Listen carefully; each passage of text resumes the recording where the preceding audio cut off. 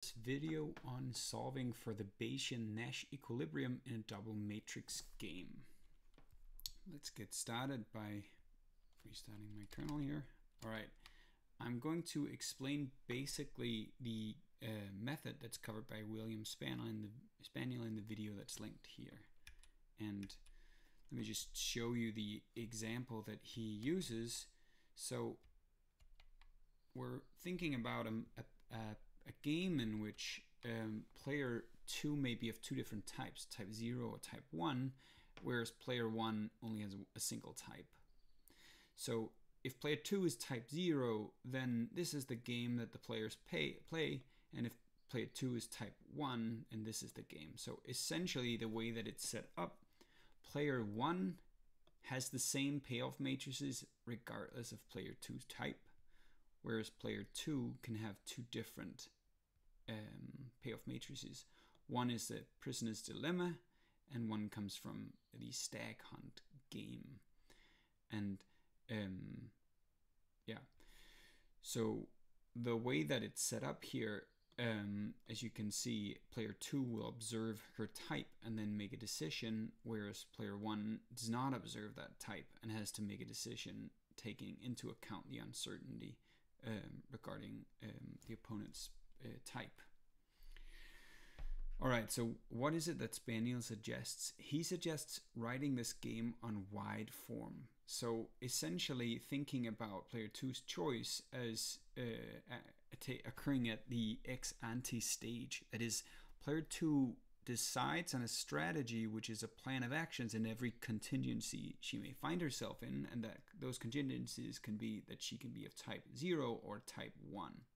So she can either choose left, left, left, right, right, left, or right, right. So she has a choice for each type. So her entire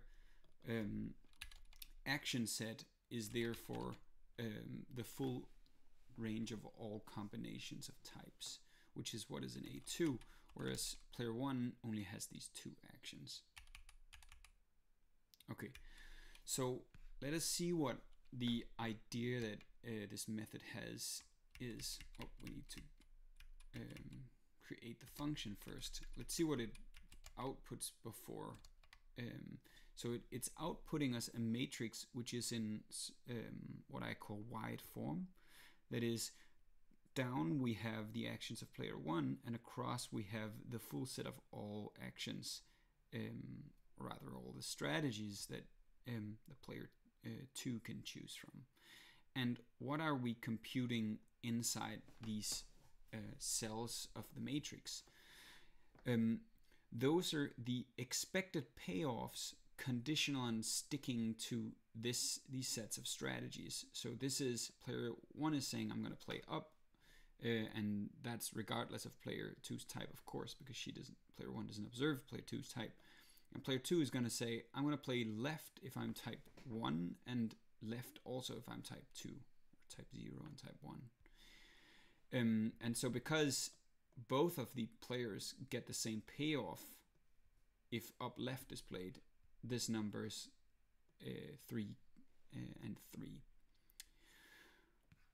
On the other hand, if for instance we look in the down left left cell here, we are always going to be in the down column of the two matrices, but player 2 is saying that she'll play left if we're in type 0, and also left if we're down here in type 1. And so type 0, that occurs with probability 20%. So with probability 20%, we are in this cell, and with probability 80%, we're in this cell.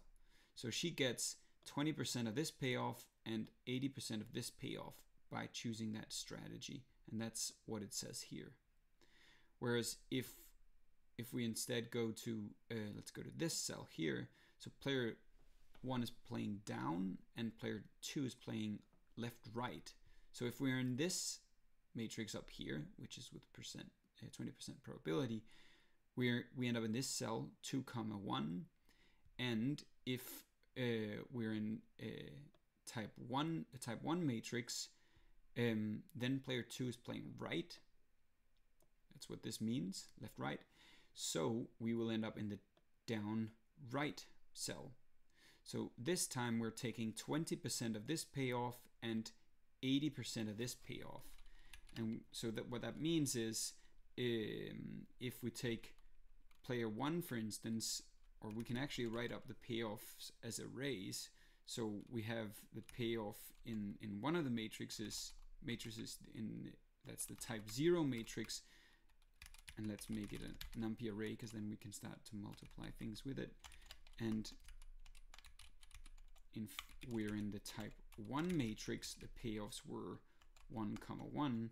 All right, then what does the white matrix, what are the inputs in the white matrix? Well, it's p times pay 0, and I should say that p is 0.2, the probability that we're in that matrix, plus 1 minus p times pay if we're in the type 1 matrix. And what that returns is, it's 20% of 2 plus 80% of 1. That's 1.2. And then it's for player 2, those are the same numbers, so it's going to give the same thing. And similarly, we could say, well, what if we're here, player 1 plays up, or rather, we should go down here. This cell here, player 1 is playing up, and player 2 is playing right, left. So we are in the right cell up here, that's 0, 4. And in the lower matrix, we're in the left one, which is 3, 3.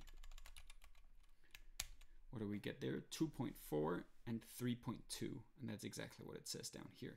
So we're taking p times the first number plus 1 minus p times the other number. We're basically, what we're doing is we're integrating out player 2's type. We're taking the expectation with respect to the random variable that is player 2's type.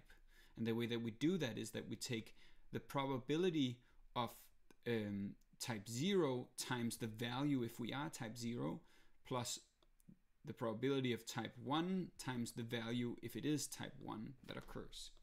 That's how we take an expectation with respect to a random variable. All right, but so now we have our payoff matrix in this wide form. We can then start to look for the Nash-equilibria of this bimatrix game, because now we just have a completely standard setup where one player has 2 actions and the other player has 4 actions, and then we have our payoff matrix. So we could look for Nash-equilibria here. And so the first thing we can do is we can start by eliminating strictly dominated strategies if there are any. As you can see, I've run it before. So what my algorithm here is telling me is that for player 2, left is dominated by right and left is dominated by right. And that actually makes a lot of sense, because what it is, as you can see here, it's the choice, the first choice and the second choice is the same. So this is actually because for player 2, if she is the prisoner's dilemma type, then choosing left is strictly dominated by right. So 4 is greater than 3 and 2 is greater than 1. So left is strictly dominated by right. So when we look at the left and left-right strategies, the left and the right strategies, these are holding fixed what occurs in this second matrix if player 2 is type 1, and only changing the decision of player 2 in the first matrix. And what that means is that we're only changing whether we're in the left column or the right column here, and one of them is strictly higher regardless of what player 1 chooses. So that's why left is dominated by right for player 2. So let's just see that 3.0 is smaller than 3.2 and 0.2 is smaller than 0.4. So that's indeed correct. Right, left strictly dominates left. So after removing these actions, what we're left with is right, and right as the only strategy options for player 2.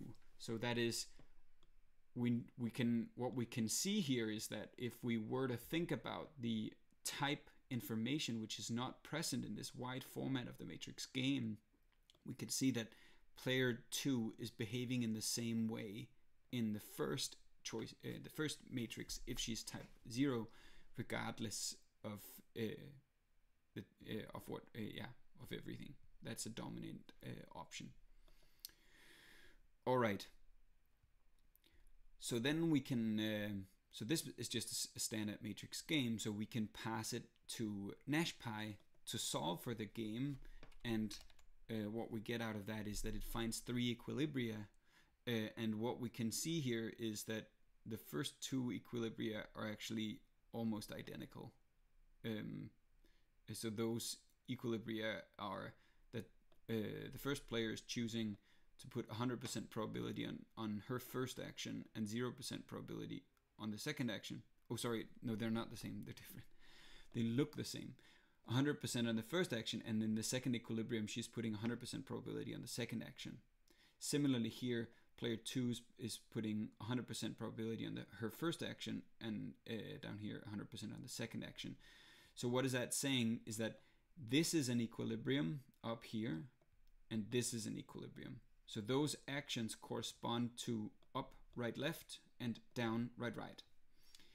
And we can just verify this. If we hold up fixed, then we can see that the best option for player 2 is right, left.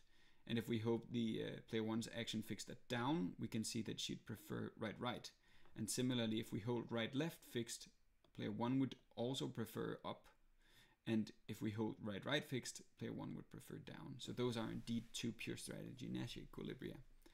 But as you can see, NashPy is also finding an additional equilibrium, which is a mixed strategy equilibrium, where player 1 is mixing with 50-50% probability, and player 2 is mixing with these probabilities. And just to give you a tiny warning, it actually turns out that if you just pass the full game without reducing the game, so here we're passing the reduced game to where we've eliminated strictly dominated strategies. When we pass the full game to NashPy, we get this warning, and it's actually not, it's finding the first 2 equilibria all right, the pure strategy ones, but it's actually not finding the mixed strategy equilibrium, and it's giving us a warning saying that it's found an even number of equilibria. This indicates that a game is degenerate. So most bimatrix games are going to have an odd number of equilibria, and that's what is causing this this warning to come out. Consider using another algorithm to investigate. So that's just a warning. If you see that, here's actually an example where we can see that it did indeed not find the third equilibrium here for whatever reason. All right, that's all for now on this method for finding equilibria in Bayesian games with bimatrix payoffs. And I should note that this particular method only works, or this algorithm that I've written up here only works if here it's player 2 that has 2 types and player 1 has only a single type. There are plenty of games for which this will not work. And before stopping, let me just show you what's going on in the belly of the beast. It's this compute full matrix, which takes a list of payoff matrices for player 1 and a list of payoff matrices for player 2, and it's assuming that P, that's the probability that player 2 is the first type, and then in the instance that she is the first type, both players will receive payoff matrix corresponding to the first element of their lists. So the U's should be lists of payoff matrices. I have actually ones in memory now, so this is for player 1. And as you can see, the first element is equal to the second element. And what you can see, it's pre-allocating the output. It's giving us number of actions for player 1, and across we have a number of actions squared. All right. So what it's doing is it's looping over all the actions that player 1 might take, then looping over all the actions player 2 can take if she's the first type, and all the actions that she can take if she's the second type. And then this iCall is keeping track of the column that we're writing to. and this is the row that we're writing to. And so we're taking P times the first payoff matrix, that's if it's the first type, plus 1 minus P times the second payoff matrix. And you can see that we're reading in the rows, we're reading the action from player 1 because she's the row player, and for the columns we're reading the actions for the column player, which is player 2. And this is the action that she will take if it's the first payoff matrix, and this is the action that she'll take if it's the second payoff matrix, because she observes her type before making her choice. So as you can see, these T1 and T2, those are the matrices where we have integrated out the type. So it's ex ante, before the type is revealed. What is the expected value of the payoff with respect to the type of player 2? And as you can see, in regardless of what player 2 is, player 1 is making the same choice in each of these. Alright, I hope you enjoyed this.